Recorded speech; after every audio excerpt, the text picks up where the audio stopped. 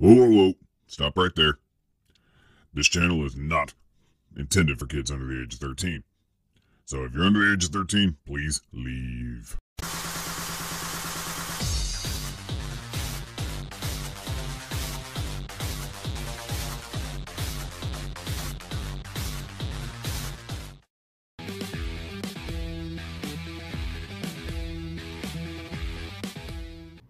Hey everybody, Arthur here with another mail haul video and some slight pickups. You know, with being in this pandemic and stuff like that, it's limiting where I can go and who I'm interacting with and what stores I can go into. But I did order some things and I also picked up some things, so that's a good thing. So let's go ahead and dive into one of the boxes I received. This is a box from, I don't even know, Entertainment Earth. So, first mailbox, gotta have your trusty knife.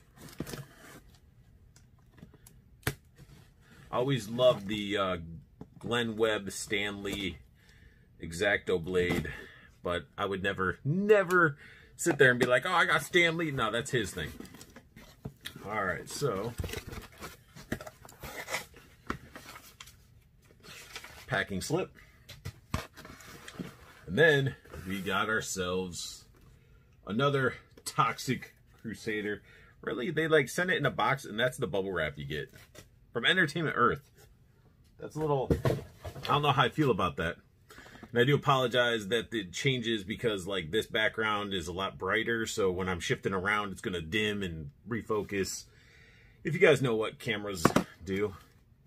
So let's go ahead and crack this open. And I know some of you be like, I already saw the review.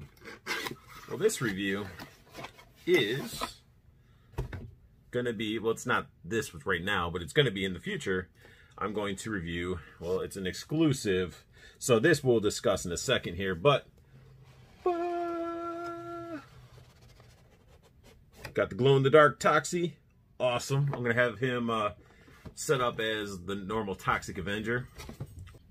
One of the pickups I found at a Target when I was just going in there. I don't even know why I went in there, but I did find my first spawn in the wild. This is the axe spawn, if you guys can see the axe. And yeah, I mean, I got it just for the axe because I have the sword one. A buddy of mine actually picked up the sword spawn for me. He's been holding on to it for a little bit. We haven't met up, but I was going to get this because I wanted the axe, and I was like, hey, I could use another spawn. But my buddy Nate Simmons, he's been really looking for this one, so I'm just like, you know what? I got the sword one coming. The axe is cool, but he really wants it, so I'm like, I'm just going to send it to you. You know, Nate looks out for everybody else, so I figured I will sacrifice this and the axe to get it for him. But it's cool that I actually found that in the wild, and I'm gonna still have one. And plus I did the Kickstarter for the special classic crazy edition that McFarlane Toys was doing. And so we got some more. We have ourselves another box. I'm like, where did I put the knife? So when we're dealing with this box came from Toyco. Good old Andrew Yen, the man, the myth, the legend behind Toyco, and all my pre-orders, like tons of my pre-orders. That's why I always, you know, any of these shops or places that I pick up stuff that I recommend, it's because I've had great experiences with purchases. So I may say, you know, check out Toyco. You may see Toyco in the thing. I am not getting free stuff from Toyco. Like, I'm not getting, you know, anything free. So I don't want you guys to be like, oh, you're just promoting it because you get free figures. No, not at all. If that was the case, I'd be like, you know, sporting Storm Collectibles or, you know, was it Bluefin or something like that. I don't know. Go check out D Amazing. I mean, he's in pretty close with the Storm Collectible guys. I mean, he always has all the Storm Collectibles. So this came tissue paper and all. I'm taking it off now.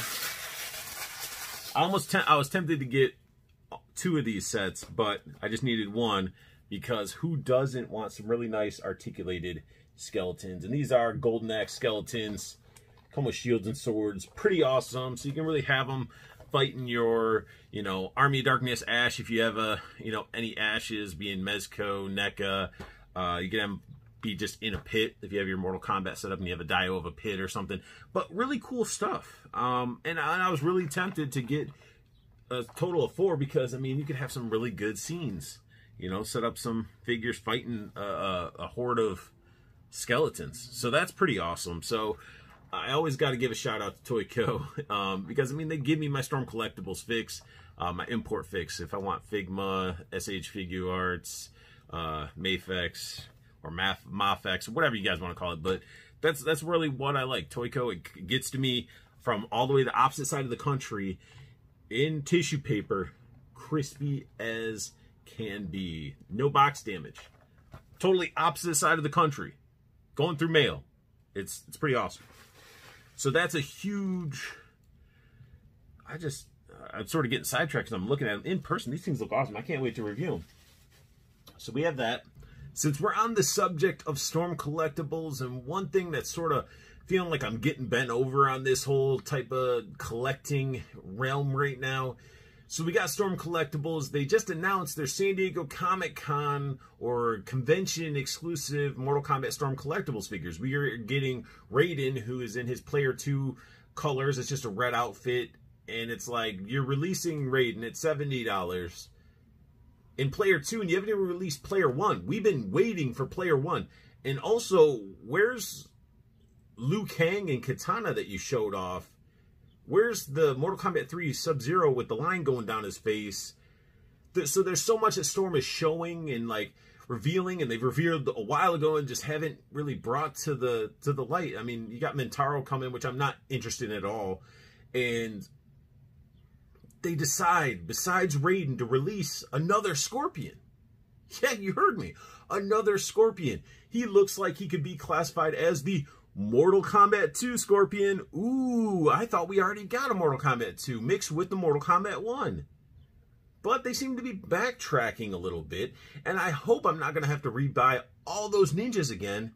Because if you compare the, we'll say the old ninjas, you know, the Mortal Kombat 1, 2 ninjas, to the more Mortal Kombat 3 ninjas they're releasing, scale-wise, they really don't fit in a sense. They're just different body styles, which is okay because, like, the Mortal Kombat 1 ninjas, they're sort of slender-ish, normal ninja guys. And then when Mortal Kombat 3 came out, they started, like, making the guys all just jacked, you know, steroids and all that crazy stuff. But you're releasing a Mortal Kombat 2 Scorpion with the flaming skull head, a chain spear, a bunch of flame effects, and it has the Mortal Kombat 2 grill, and it's just like, it's really grinding my gears about that. It's just like, I feel like, man, you're in a sense, because I want that flaming skull head. I love the chain idea. It's a real chain with the spear on it.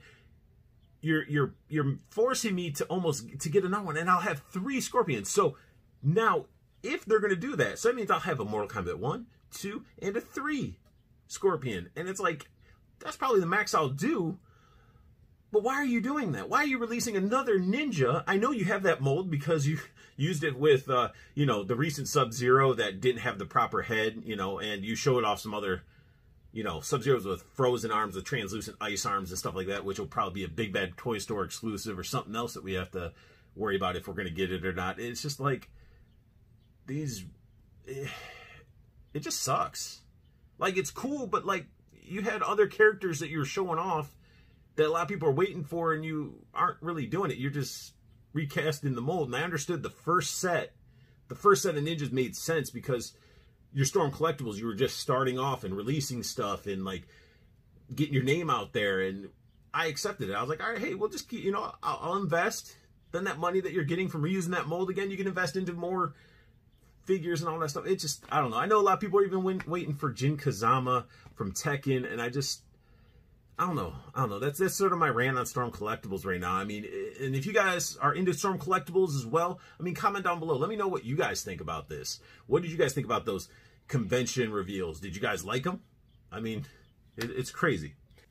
And then, get that box out of the way. I got a special box we got from my good old pal, Shoky. And before I start taking stuff out of the box, I am going to show you guys some of the wording and artwork that was on the box. Now, he does say, sorry it took so long, but you know what, Shoky, I mean, it's a pandemic, man. I was in no hurry for this box.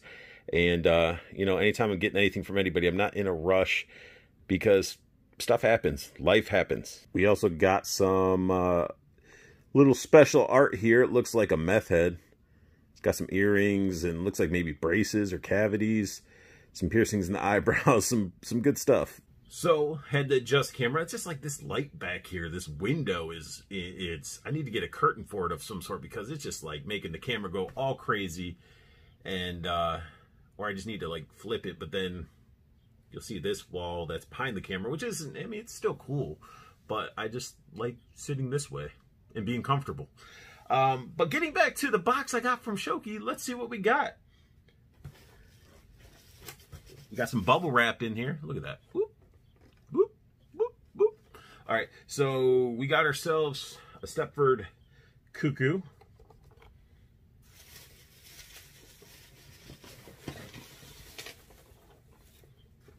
We got ourselves a second Stepford Cuckoo.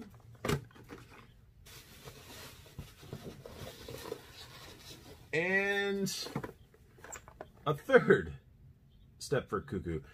I did not see these in the wild. I did not. I know Nate Simmons and some other collectors posted that they were on Walgreens' website. And so I didn't jump on it because I know Shoky already got these and I already paid him for it. So I was just waiting to get them. And you have to get 3 because each one of these come with alternate heads. You can have them all blonde or you can have them each with their own unique head. Really cool looking characters and they'll go good with that... the Emma Frost, the Walgreens exclusive Emma Frost. But it's just, again, like these exclusives, these were sort of a pain a little bit. And that when they came on Walgreens wasn't even too long ago, when they recently were up where you could actually get a hold of them and order some. I think my buddy Tony ordered all 3. So I got some Stepford Cuckoos, so thank you, Shoky, for that. And we have ourselves a secondary box from Big Bad Toy Store that he had inside. I cannot, like, underneath my hand right here is a very graphic image. And I have to say it's very impressive. It looks like it's built up pressure and then it started to, you know, release.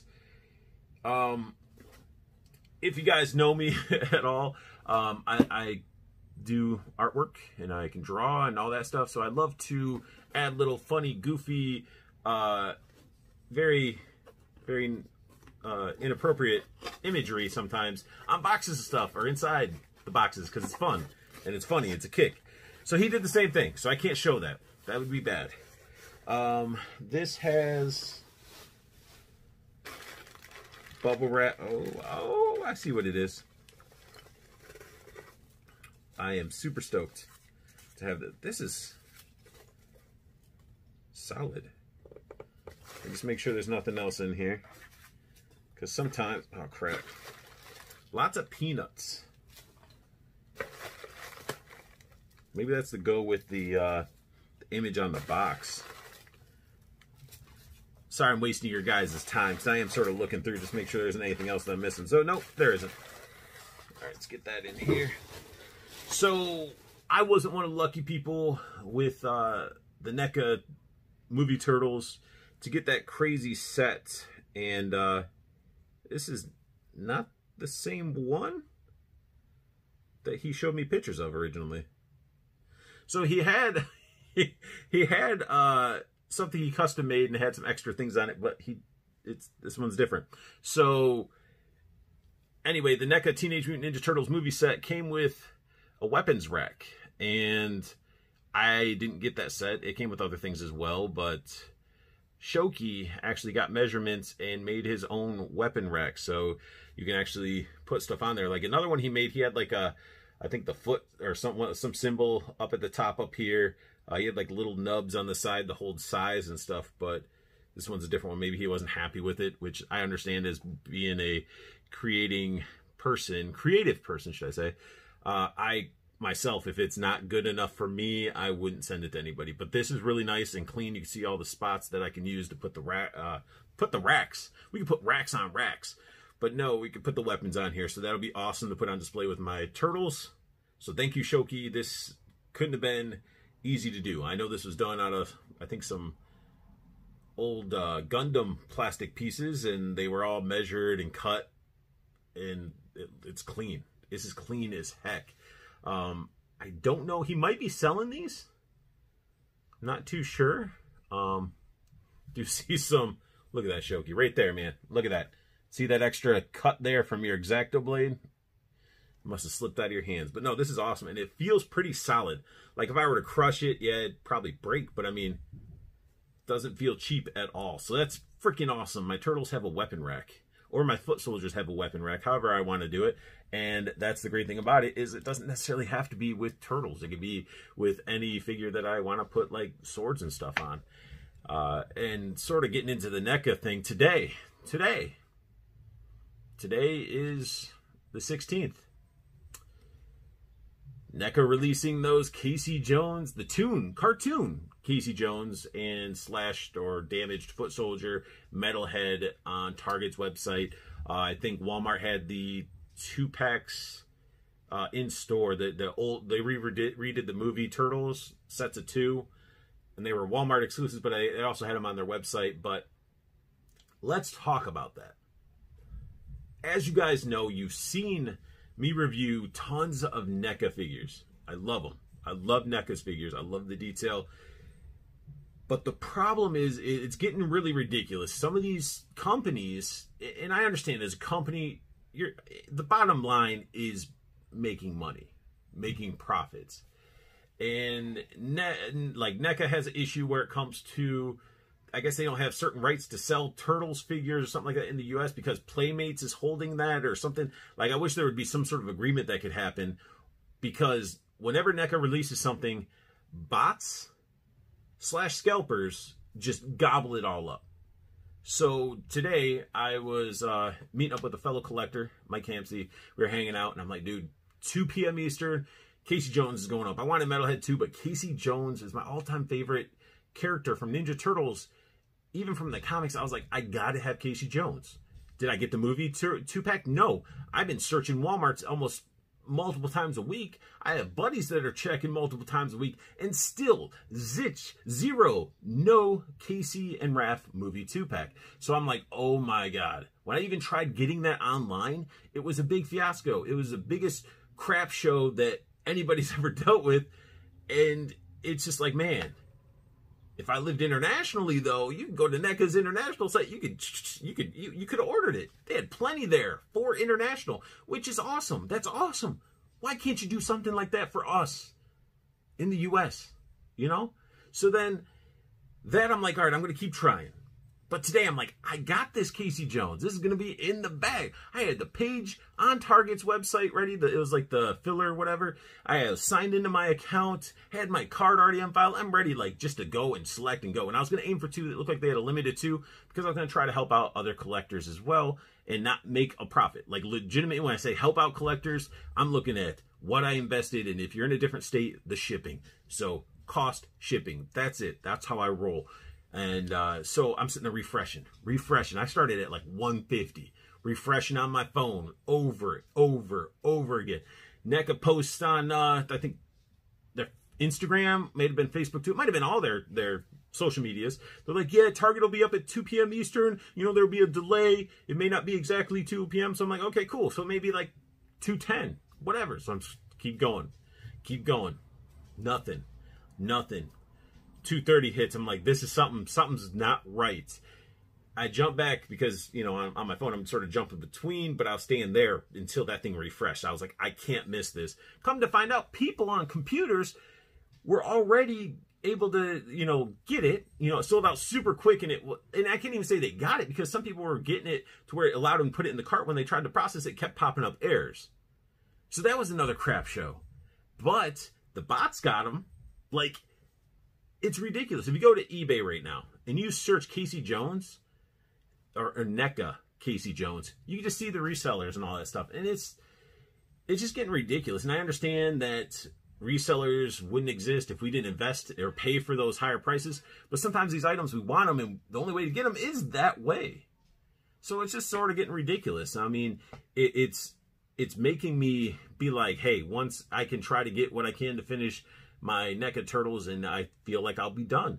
Because I know they're doing that Krang robot body with the baby shredder and all these other ones. It's like, if it's going to be this type of crap show, like, what's the point? It's not fun anymore. You know, it's just like, it's taking the fun. I don't mind going onto a website and being rushed and that excitement and all that stuff. And it's like, okay, you don't get it. You can go and search stores and find them. They're just not even giving enough to the stores. It's just getting ridiculous. It's becoming unfun to collect NECA turtle figures. And it's unfortunate because it's like, I love their figures. I got tons of their horror figures of Pan's Labyrinth and stuff like that. And I just get really bummed because it's, you know, I have money that I want to give them as a company to get a figure of a movie figure and a cartoon character figure of a character I care about, you know, that I really, really love from my childhood. And, yeah, they just don't, they'd rather allow bots to happen. You know, maybe I need to try to figure how those things work. But no, it's just getting a little old. And I can just stick with figures and stuff that I know that's going to be what I can get. You know, even there's other exclusives that have existed, you know, like Hasbro Pulse, when they do exclusives and stuff like that, a lot of times I can get them. Like, you can go to their website when they launch them and you can pretty much get them and you don't have issues. Like, why not do, I know they're doing that loot crate. Why not just invest all your turtle stuff into a loot crate of some sort? You know, that's still selling turtles in the US, but not, I guess it's gray area for the Playmates thing. I'm not sure. I didn't even get that loot crate thing because I don't need a Bebop in a bunny outfit. Don't need an electrified video game turtle because I don't collect the video game NECA figures. But that's another thing. Comment down below if you collect Teenage Mutant Ninja Turtle NECA figures. I mean, what do you guys think? Did you guys, any of you get a Casey Jones, either of the Casey Jones 2-packs? How easy was it? You know, were you lucky enough? And if you did, awesome. I would love to, you know, hear some feedback, what you think about the figures and stuff like that. But just comment down below. What do you guys think of this whole Mezco? I keep wanting to say Mezco NECA fiasco. Just comment down below. Let me know.